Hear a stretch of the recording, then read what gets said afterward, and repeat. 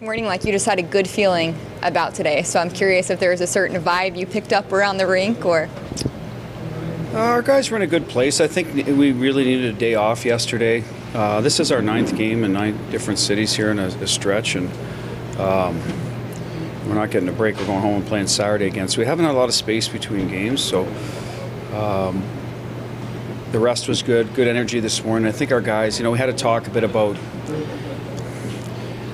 when you win, everyone's asking you about how you're managing the workload, how you're managing this, how you're managing that. It's like, you know what, we're hockey players, guys. Let's just get to playing hockey, and we'll take our days off when we need them, but let's be Vegas Golden Knights and play our game. And I think they responded well to that, because we're always talking, like, we go into Edmonton, right? It's the playoff series last year, and I think you're trying to balance what we accomplished last year with just being in the moment this year. And I thought we did a really good job with that today, and getting back to basics, and some of our pre-scout is a little more to do with us than Vancouver, and just get to our game. And I thought we did that really well. It was probably one of our best games of the year.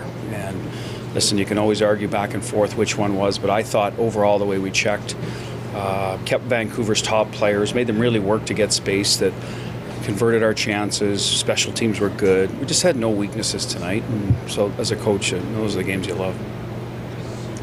Jack Eichel, you talked about 500th game this morning, and he leads the way for you tonight with a goal and 2 assists to set the tone early for you. I guess no surprise. Yeah, no, he was good. Again, we shuffled the lines a little bit. He's back with Barbie, who's played with a lot. Marsh is down, moved Stone there. He was very good. I thought Stevie responded with a great game for us too. Stevenson with Howden and Amadio. And that's how we like our 4 centers. We've moved Stevie out of there, but we really, we're at our best when those guys are all playing in the middle, McWaugh and Carly. So, but Jack was good. On top of pucks, hanging on to pucks, challenging their D at the blue line. Good defensively. He's a big part of our kill now this year. It's something we didn't use a lot with him. And against a team like tonight, you need that early on, not to give momentum. If we don't kill penalties early, we took enough of them that we could have got ourselves in trouble, and he was part of that too. 44 shots, or sort of 45 shots, but a lot of quality as well. It felt like I thought so. Laterals. I thought so. We've made a concerted effort to get more pucks to the net. It happened in Edmonton the other night. If you've seen us lately, we had a real scoring drought for a while there, and I think we were turning down opportunities to get greasy goals. So in Edmonton, we got 3 from going to the top of the crease. So we're trying to balance that rush game, puck possession, ozone game with getting to the net. So I like where it is now a little better. We are getting more volume. We're not shooting just to shoot. We're shooting when people are there. So it's the chicken or the egg, right? A little bit of, you tell people to go to the net, but if the puck doesn't arrive, or do you start shooting so they have to go to the net to get it right? And I think we're getting it a little better than maybe we were a little while ago. Aiden Hill not out for the 3rd period. Lower body injury. There was our trainers recommended that we use precaution, I guess is the easiest way to put it. And Logan had played, in Calgary, had a good workout this morning on the ice. So going in cold is never easy, especially when you give up a chance, so we did right away. But he did a good job for us. So that was a decision on Aiden, and we'll know more when we get back to Vegas, what's going on there, but hopefully it's nothing serious.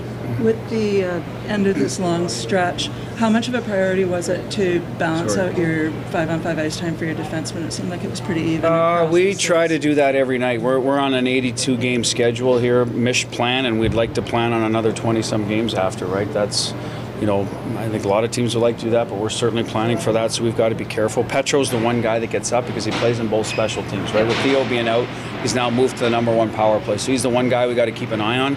The other guys we typically can get in a good range between 18 and 22, but he's the one guy that sometimes can get up there, but that's always our plan.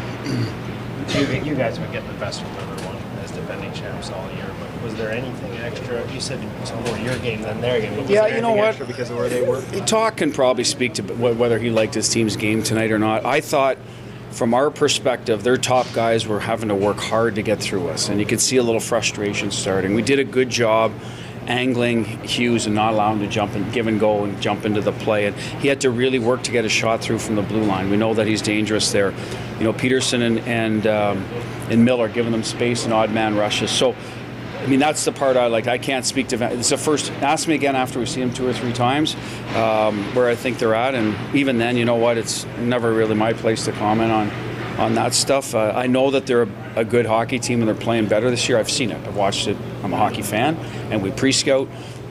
Where they were tonight with their game, like I said, I can't really answer that. More in the sense of your guys being up for the fact that I think, well, we talked about it because this morning that teams are excited to play us, and now you got Vancouver. We don't talk about first place ever or anything like that. We just talk about the opponent and what it means. So I think our guys knew that, hey, this is this could be a team we're chasing, or they're chasing us, and it's a battle all year to be in the top spot. So let's put our best foot forward. Yes, we definitely talked about that.